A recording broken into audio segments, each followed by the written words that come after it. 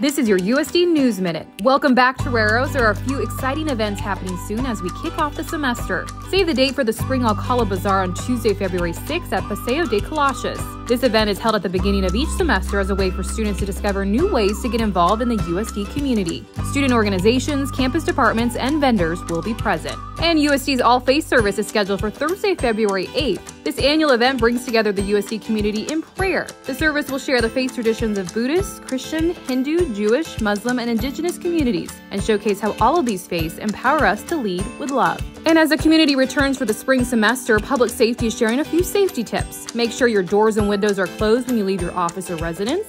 Keep stairway and resident hall exterior doors secured by not propping doors. And always be aware of your surroundings. For more tips, head to the link above. As always, thank you for watching, and we'll see you next week.